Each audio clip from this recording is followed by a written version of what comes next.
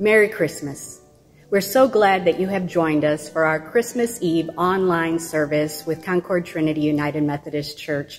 It's so good to be connected, even if it's virtual, as we celebrate the birth of our Lord. We have been doing a Christmas offering during this month to support missions to help those who've been impacted by COVID-19 throughout 2020. And we are so thankful for those who've already sent in their Christmas offerings, and it's not too late to go ahead and send them in. 1/3 of our Christmas offering will go to Feed My People, which is a local food pantry. 1/3 will go to Home Sweet Home, which is a ministry in St. Louis that works to help people who are homeless transition into homes by making sure that they have furniture and the basic supplies that they need.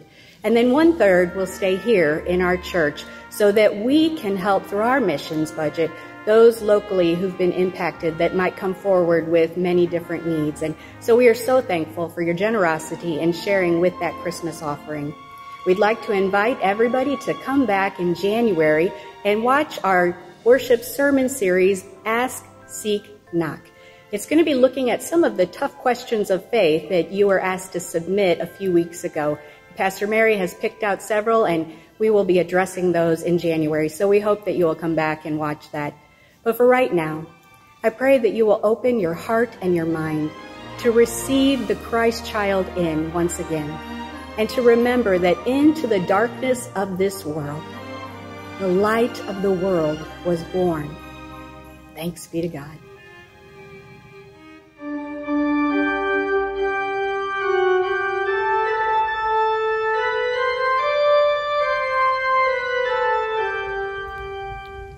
Rejoice, people of God, the light has come into the world. We light again the Advent candles, which have helped lead us to evening's Christmas Eve worship, including the candles of hope, love, joy, and peace.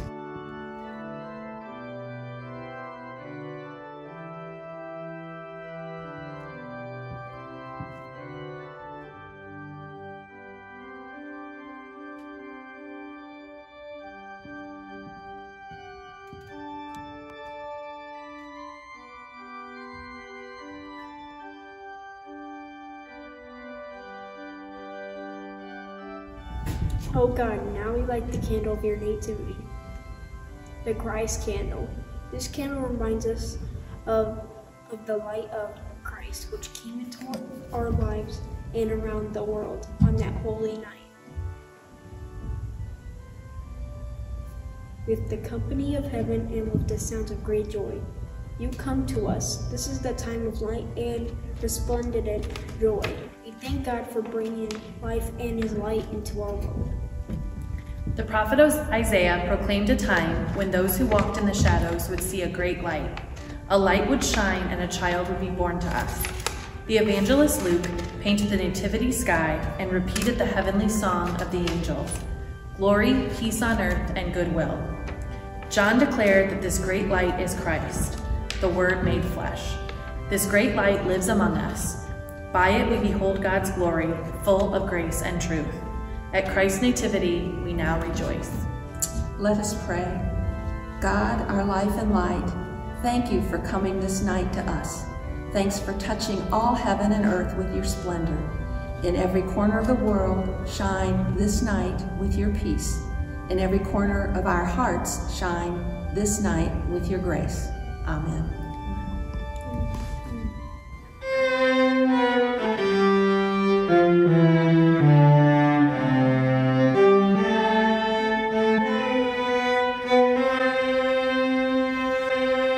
Joy to the world, the Lord is come. Let earth receive her King. Let every heart prepare him room. And heaven and nature sing, as heaven and nature sing. And heaven and nature sing. He rules the world with truth and grace, and makes the nations prove the glories of his righteousness.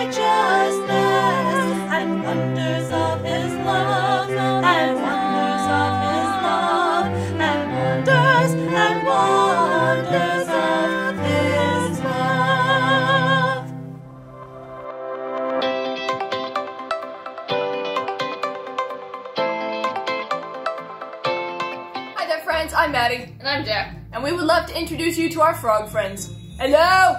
I am Ava. And this is my sister, Sophia. Hello, everyone. So I received Ava as a birthday gift when I was 2 years old, and Sophia arrived shortly after. Their big personalities haven't changed at all over the years. For those of you at home who are keeping track, Ava and Sophia have been in the family longer than me. And I think they might have something special cooked up for Christmas Eve. Ah, yes. We're doing a Christmas pageant, word for word from the scriptures. Not word for word. We got some, and we paraphrased a lot of it. And it's going to be the best Christmas pageant ever. Places, amphibians, places! Okay, first I will call on all of you frogs, and you will tell me if you are ready. We are all ready, Ava. Are you ready? We're supposed to get us live animals. Where are the animals? Kill the sheep! Ava, that is a dog. Budget cuts. Or you were lazy. I need my 3 camels. Oh, here they are. That is a mouse, and there's only one. No, there's it. Oh, there's only one. There used to be 3. Oh no, our sheep ate our camels. Just based off what I'm hearing, it sounds like you guys need some help. We've got some people that can help you out if you think you need it. No. Everything is perfectly fine here. Be quiet, David. Yes, we need help. When the angel Gabriel came down to Mary, he said, "Rejoice, favorite one, the Lord is with you." She was confused by these words and wondered what kind of greeting this might be. The angel said, "Don't be afraid, Mary. God is honoring you. Look, you will become pregnant and give birth to a son, and you will name him Jesus. He will be great, and he will be called Son of the Most High." Then Mary said to the angel, "How will this happen, since I'm not married?" The angel replied, "The Holy Spirit will come over you, and the power of the Most High will overshadow you. Therefore, the one who is born, it will be holy. He will be called God's Son. Nothing is impossible for God." Then Mary said, "I am the Lord's servant. Let me be with just as you have said." Then the angel left. In those days, Caesar Augustus declared that everyone throughout the empire should be counted. Since Joseph belonged to David's house and family line, he went up from the city of Nazareth to David's city called Bethlehem. He went together with Mary, who was promised to him in marriage and who was pregnant. While they were there, the time came for Mary to have her baby. She gave birth to her first child, a son, wrapped him snugly and laid him in a manger because there was no place for them in the guest room. Announcement to shepherds. Nearby shepherds were living in fields, guarding their sheep at night. The Lord's angel stood before them. The Lord's glory shone around them. The angel said, "Don't be afraid. Look, I bring good news to you. Wonderful, joyous news for all people. Your Savior is born today in David's city. He is Christ the Lord. This is a sign for you. You will find a newborn baby wrapped snugly and laying in a manger."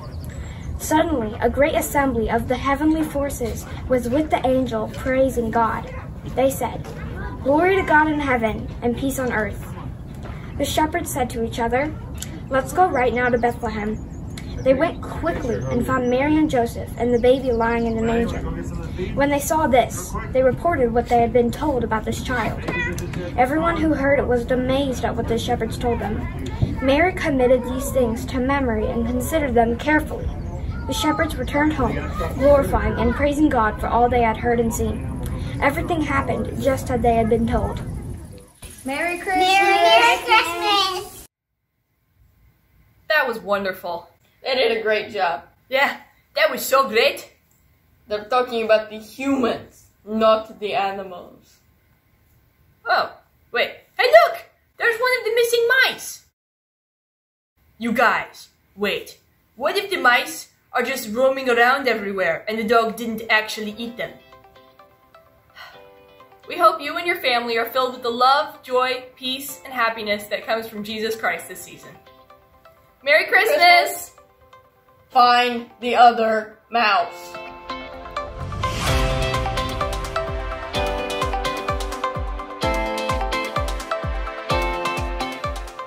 As we enter into a time of prayer, I invite you in the opening moments of silence to lift up the joys that you have in your life right now and to give thanks to God for them. Then I'll continue in prayer, leading us into the Lord's Prayer. Will you pray with me?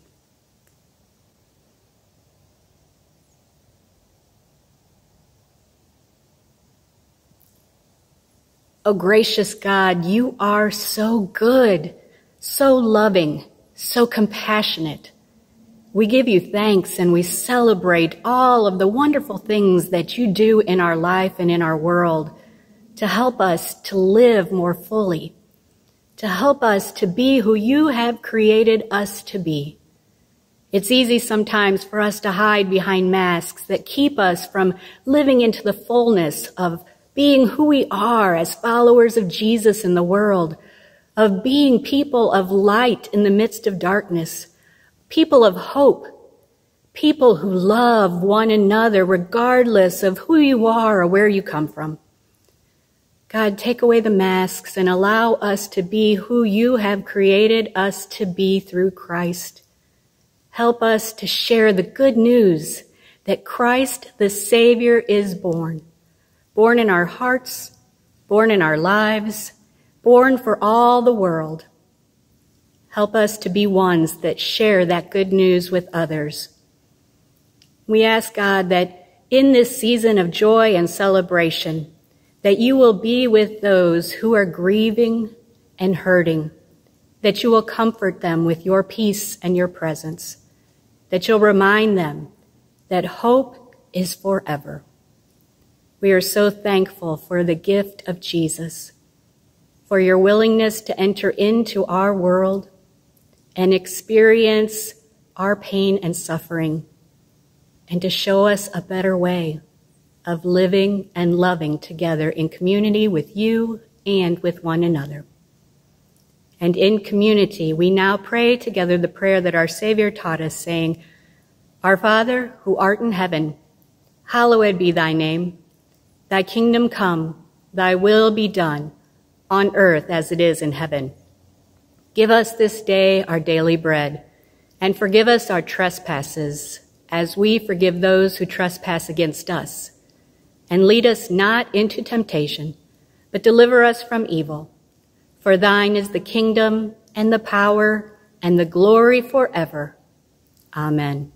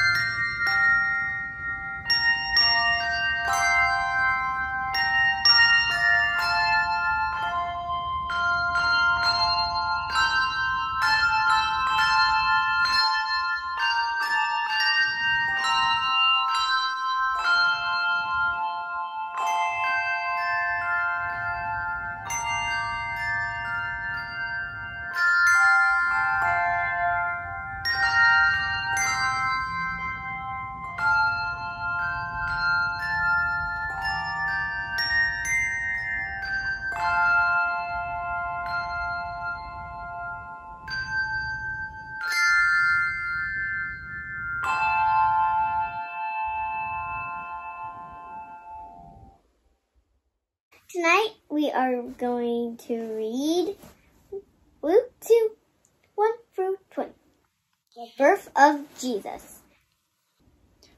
In those days, a decree went out from Emperor to Augustus when all the world should be registered. It was the first registration. It was taken while Quirinius was governor of Syria. All went to their own town to be registered. Joseph also went to the town of Nazareth in Galilee to Judea, to the city of David, called Bethlehem, because he was descended from the house and family David. He went to be registered with Mary, to whom he was engaged and who was been expecting a child.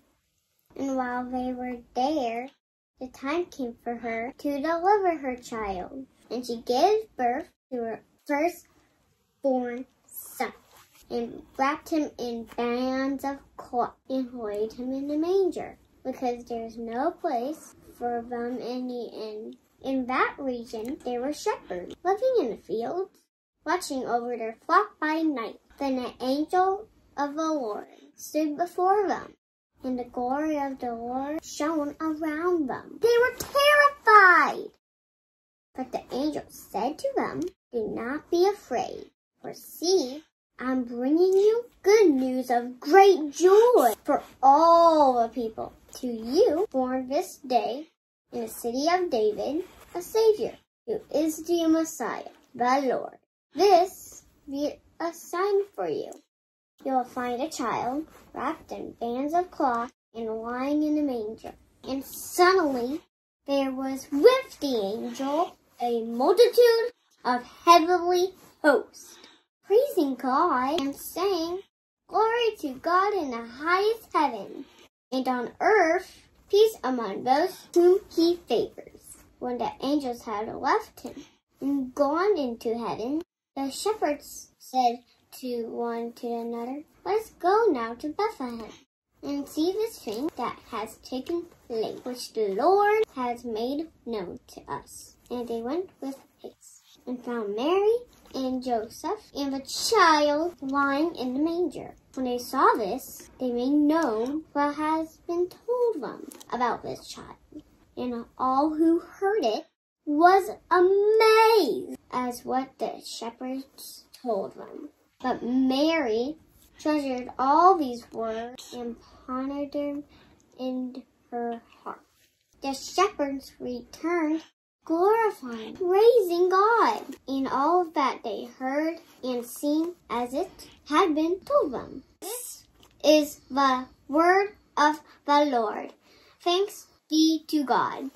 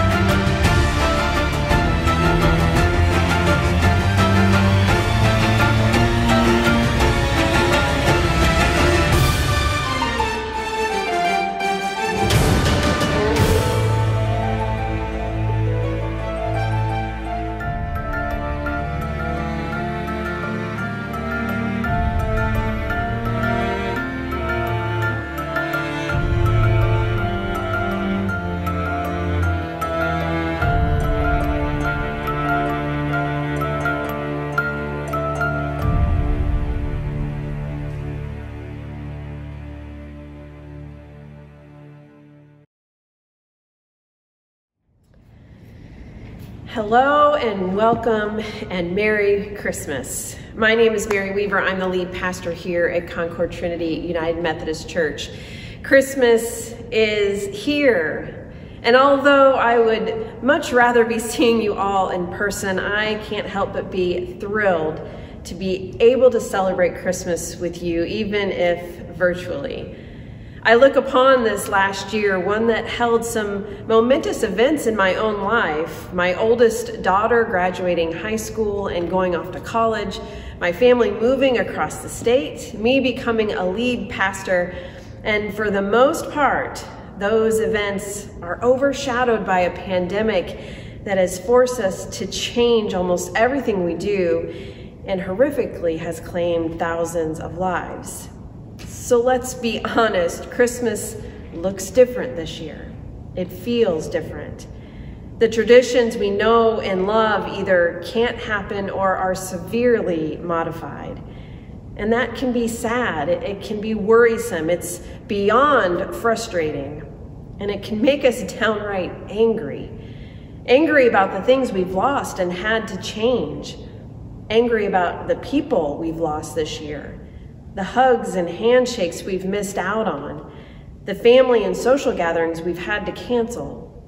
And instead we have resorted to Zoom meetings and freezing cold conversations outside and elbow bumps instead of fist bumps, which, by the way, don't make sense to me because if you touch elbow to elbow with someone, you're literally about a foot from their face.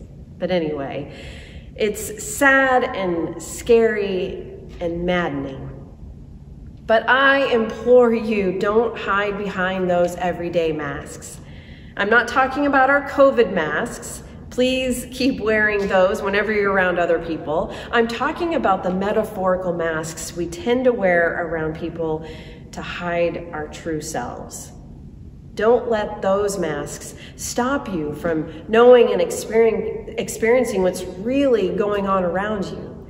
You need to feel those emotions, absolutely. Don't deny your feelings, but you must not hide behind those masks of fear and doubt and anger and sadness. Tell someone how you're doing.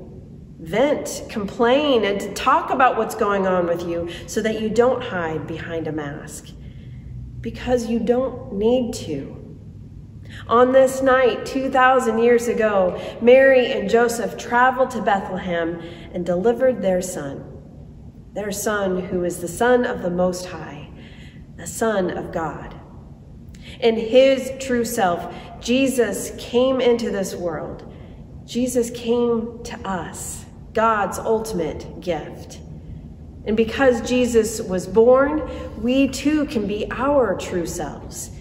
We don't have to hide behind any mask. In our scripture passage today, a lot is going on. Mary and Joseph are traveling back to Bethlehem, Mary being almost full term. They arrive, and because everyone is back in town for the census too, there are no rooms available. And so they have to deliver their baby in some animal stalls. Meanwhile, there are some shepherds nearby working in the fields, minding their own business, and they get a chorus of angels serenading them. Mary and Zechariah each got one angel to visit them, but these shepherds, they get a multitude. The shepherds are told that born in the city of David, Bethlehem, which is where David was from, is the one who is the Savior, the Messiah, the Lord. This announcement, along with the army of angels singing, is a momentous event in the lives of these shepherds. They're told the sign of all of this is that they will find a baby wrapped up and lying in a manger, which would have been a pretty rare sign if you think about it. Mangers are feeding troughs for animals. So finding a baby using one as a crib would have been pretty indicative. So the shepherds go. And then when they get to town and they find the baby, they tell everyone what the angels told them about Jesus, including Mary and Joseph. Typically in biblical times, when a child is born, the local musicians in town would have gathered at the home, and to greet the baby, they would have sang simple music.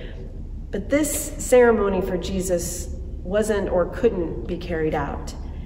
It's a lovely thought that instead of town musicians, the angels sang. And of course they did, because this is the incarnation. God comes into humanity in the most vulnerable state possible.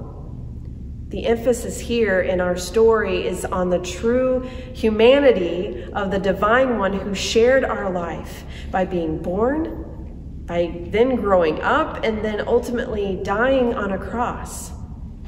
Within our Christian faith, we can find comfort in the fact that we have a God who knows this life we live because he lived it too.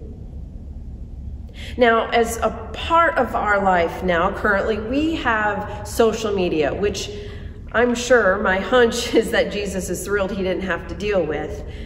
Both of my teenage daughters have Instagram accounts, as do I, so I can see what they're doing on there. If you don't know what Instagram is, it's similar to Facebook in that it's a social networking app where you post things online about pretty much whatever you want. But Instagram focuses on pictures and videos. You can put pictures of yourself, your friends, what you're eating for lunch, really anything you want. When my oldest was home from college for Thanksgiving, she had some pictures that she was trying to decide on which to post. Most of them were of her and some friends from school. And they were really cute pictures, and she asked me at one point my thoughts between two specific pictures. Now, I'm honored whenever my daughters ask my opinion of what pictures they should post on their accounts. I realize they don't have to do that, and they know I'm going to be honest with them. In this case, the first picture was of my daughter with two of her friends. The other picture was of my daughter and two other friends. And she asked me, which do you like better? This one or this one? This one or this one? She flipped back and forth between the two on her phone like the eye doctor does when he's testing your vision. Which is better, this one or this one? But to me, there really wasn't that much difference between the two pictures. My daughter looked beautiful in both. Her friends looked nice too, so I didn't care. But then I said something that triggered my daughter. I said, they both look the same. What does it matter which one you choose? Well, let's just say it matters tremendously. You see, in the social media world, there is a push to not post anything unless it matches the aesthetic of your account. Even then, for some people, if their post doesn't get enough likes, they take it down because then it just becomes an embarrassment. There just aren't as many candid pictures on social media anymore. There has to be the perfect setup for a picture if you're going to post it. And unfortunately, all of this can become very toxic, and people end up putting on a false face or a mask. This happens on Facebook just as much as on Instagram. We don't want to put up something imperfect because that might mean that we are imperfect. There is such pressure from the outside that it then becomes pressure from the inside. We get too wrapped up into what other people think, and we end up putting on a mask, covering up who we truly are, dirt and all. From our scripture today, we see of all the characters, the shepherds had the most and best opportunity to wear masks, even if they didn't have Instagram. Shepherds were a dirty lot. They literally slept alongside their livestock. But they were also a despised group of people during this time. I know we see shepherds as kind and pastoral, but in Jesus' time, they were regarded as lower-class, irresponsible thieves who grazed their sheep on the land of other people. Shepherds were also despised because they could not observe the purity laws of hand washing and other rules and regulations to keep clean. But shepherds were important to that culture. Sheep were the most important domestic animal in the Near East. They were a major animal used in sacrifices for the Jews. They provided the people with meat and milk, fat, wool, horns. But they became lost easily and they were completely defenseless. So the shepherd's work was one of diligence and endurance for these sheep. The search for pasture and water for the herd sometimes took them far from home, which means the shepherds settled for minimal food, harsh weather at times, and primitive lodging, sometimes accompanied by the danger from wild animals like bears and lions and wolves. The shepherds had to keep alert for wandering and stray sheep, counting the herd often. And if animals did go missing, the shepherd's job was to recover them. Shepherds were fairly simple people, very important, but simple. They lived a simple life. Not an easy one, but a simple one. No frills at all. Shepherds were mostly overlooked and underappreciated, and they were considered dirty all the time. Although their role was important, shepherds were outcasts from their respectable society. If anyone needed to wear a mask to hide behind, it was these guys. But they didn't. When the angels came, the shepherds could have worn a mask of fear, stopping them from going to Bethlehem to see Jesus. They could have worn a mask of denial, forcing them to bury their heads and count the sheep one more time. They could have worn a mask of self-doubt, preventing them from finding their Savior because they were so dirty and impure. But they did none of these things. After the angels left them, the shepherds looked at each other and said, "Let's go to Bethlehem." And they did, with haste. They completely left their post, their livelihood, to go see Jesus. We don't know how many shepherds there were. If you believe our nativity scenes now, there were at least 2 or 3, but they all go. No one stays behind to watch over the sheep. They all go completely as they are, exposed and dirty and real, leaving behind who they think they are to reveal to Jesus who they truly are. We admire the humility of these shepherds who came as they were to see the baby. No masks at all. When it comes to who we are in life, at work, at church, with our families, we too have lots of opportunities to wear all kinds of masks and cover up our true selves. Our everyday masks are worn to hide who we truly are and how we feel. Our masks hide our fear of the unknown, our false happiness and contentment, our anxiety about our job or family, our loneliness in this big and brutal world. Our masks are to help keep up with the Joneses. So often in our minds, we don't measure up to others, and so we put on masks so that we feel like we measure up. We're somehow always in competition with each other. And in relationship to church, there's this idea that you better get all dressed up in order to come and worship. You better look nice, even though you cut someone off on the way to church and flip them the you-know-what. But what does it matter what you look like on the outside if you're ugly on the inside? What kind of a mask is that? And just because someone doesn't look perfect on the outside, it doesn't automatically mean they're ugly on the inside. But I think our most common mask, especially in our society, is that we get wrapped up in our secular world and our busy lives, and we forget that we have a whole spiritual side that should direct how we live. It's a mask we often wear at Christmas time in preparation for food and presents and decorations and cards, and we forget why we do it all in the first place.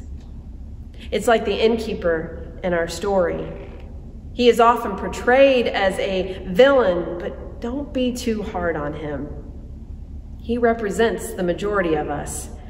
He's not a bad man, he's just a busy one.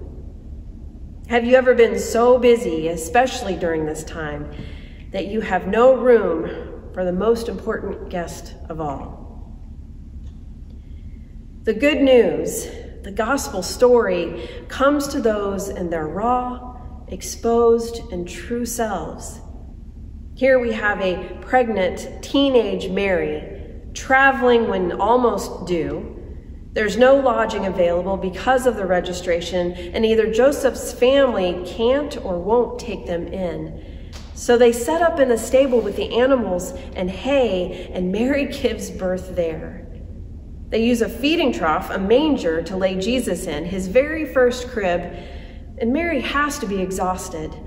But they are soon visited by shepherds, strangers who have a wild tale about being visited by angels, but they talk about her son. That's a pretty raw and exposed story in itself. We can think about the splendor that God might have come in, but God was born in hay and dirt. The crib, a manger. The visitors, outcasts. This is a story ultimately of salvation. It is God's intervention to save God's people, all God's people. And all God's people are invited to this come as you are gathering. No need to take a shower. No need to wear fancy clothes. No masks needed. Just come as you are. Amen.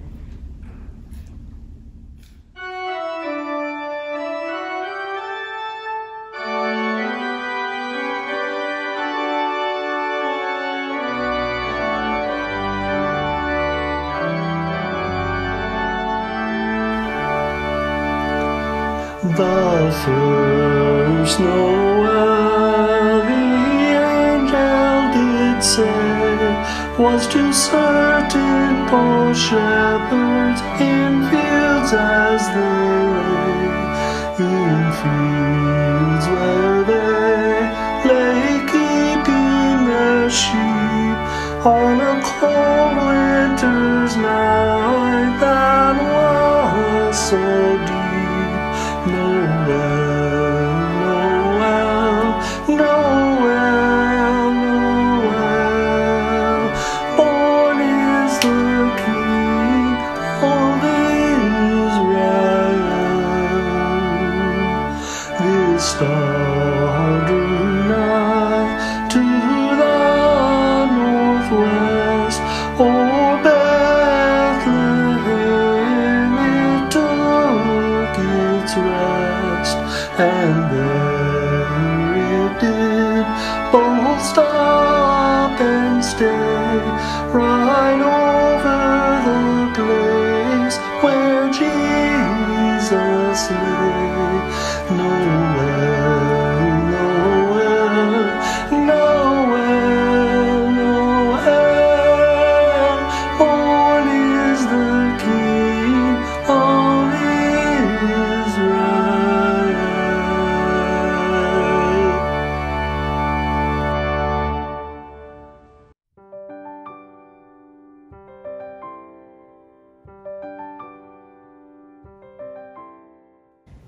Tonight we celebrate the birth of Jesus, and we get to celebrate that with Holy Communion. If you were able to go through our light display tonight and pick up your elements, we will use those in communion tonight. If you were not able to come through our light display, that's absolutely fine. I would like to offer up a prayer for all of us tonight. So let's pray. Gracious and loving God, Lord, I thank you so much for your ultimate gift in your Son, the ultimate grace that you have given us and bestowed upon us in him. God, in this time of year, in this time where we reflect on the past, we have been through so much. And God, we now come together, even virtually. We gather here and worship you. We come to you and we focus on you and what you have given us. God, we lift up those who are hurting, those who are suffering, those who are hungry. God, we lift them up to you. We know that you never leave our side, ever, and that you're just waiting for us to turn around and face you. God, in this time, we try to face you. We love you. We thank you for all the blessings you have given us. And we pray all these things in your Son's name. Amen. As we go to communion, I invite you to be in an attitude of prayer. Prepare your heart and mind for this meal where we celebrate Christ coming into this world. I invite you to join in the liturgy as printed on the screen below. The Lord be with you. Lift up your hearts. Let us give thanks to the Lord our God. It is right and a good and joyful thing, always and everywhere, to give thanks to you, Father Almighty, creator of heaven and earth. And so with your people on earth and all the company of heaven, we praise your name and join in their unending hymn, Holy, holy, holy Lord, God of power and might. Heaven and earth are full of your glory. Hosanna in the highest. Blessed is he who comes in the name of the Lord. Hosanna in the highest. On the night that Jesus gave himself up for us, he took the bread, gave thanks to you, broke the bread, gave it to his disciples and said, "Take, eat. This is my body given for you. Do this in remembrance of me." After the meal was over, he took the cup, gave thanks to you, gave it to his disciples and said, "Drink from this, all of you. This is my blood of the new covenant, poured out for you and for many for the forgiveness of sins. Do this as often as you drink it in remembrance of me." Almighty God, pour out your Holy Spirit upon us and upon these gifts of bread and wine. Be for us the body and blood of Christ, so that we may be for this world the body of Christ, redeemed by his blood.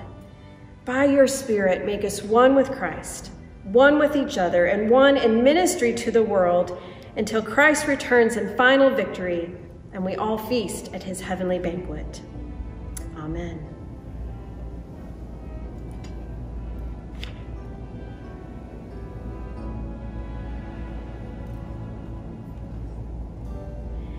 If you received your communion elements today, you simply pull back that top seal and reveal the wafer beneath. You then pull back the second seal to reveal the juice.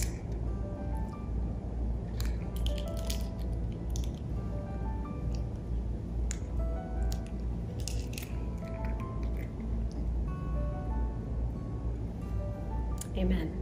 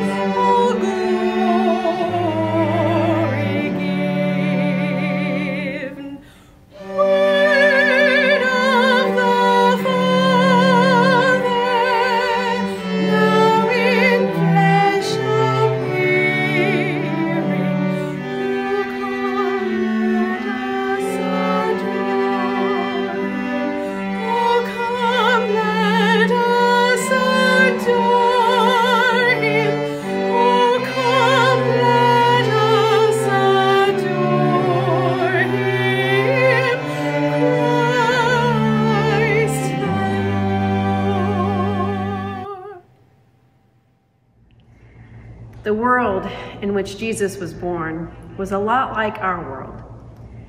God seemed to be absent and silent, leaving us lonely.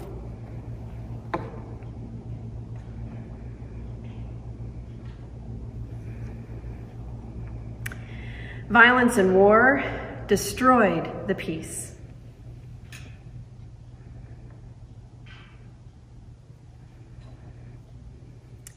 Unfairness and injustice were everywhere.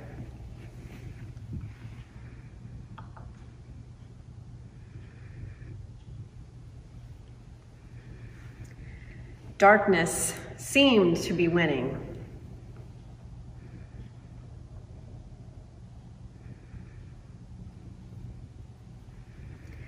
Hopeless despair had dimmed the light of God's revealing. And out of that cosmic darkness, on a cold winter night in Bethlehem, God changed everything and entered the world as the baby Jesus. Our loneliness was cured by his presence.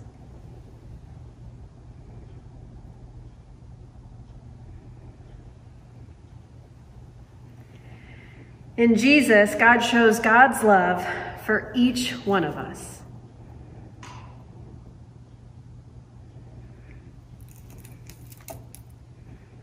God's peace shines onto our war and violence.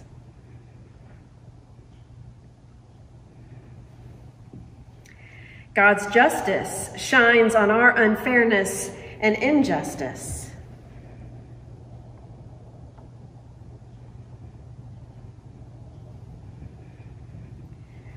Jesus, God's light and hope, shines into the world's darkness, and the darkness can never extinguish it.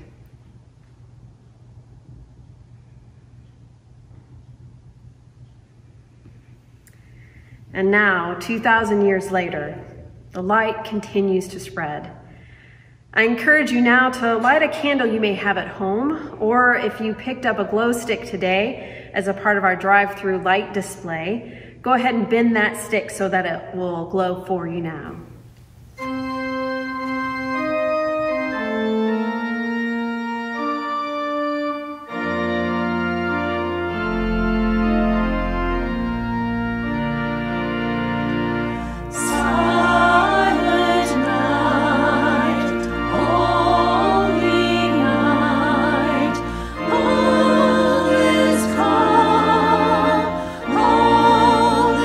Bright, bright.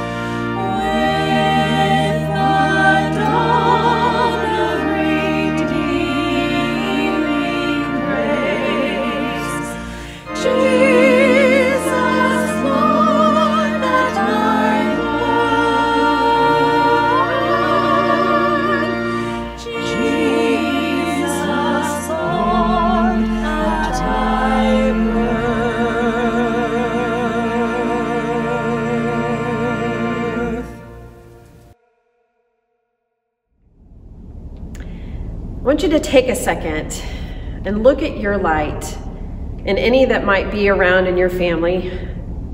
See the light of each and every one of you. See how beautiful each individual light is, and know how extraordinary each individual light is. Don't ever forget that you have this light inside of you as well, and don't ever be afraid to share it. In a second, I'm going to give the benediction, which is our closing blessing, and our Christmas Eve service will be over. But after the benediction, if you do have a lit candle, please carefully blow it out, because no one wants a Christmas gift of hot wax blown on them. The babe of Bethlehem was God come to earth to be among us. And because of Jesus and the good news that Jesus brings with him, we can remove our masks. We can be our true selves, and we will always have enough light for the darkness. Christ be the Lord of your life in the days ahead, bringing you peace, hope, and joy.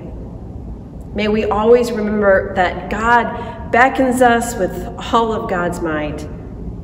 May we remember that Jesus is the ultimate gift given to us, and because of him, no masks are needed. May God bless you and keep you. And Merry Christmas. In the name of the Father, Son, and Holy Spirit. Amen.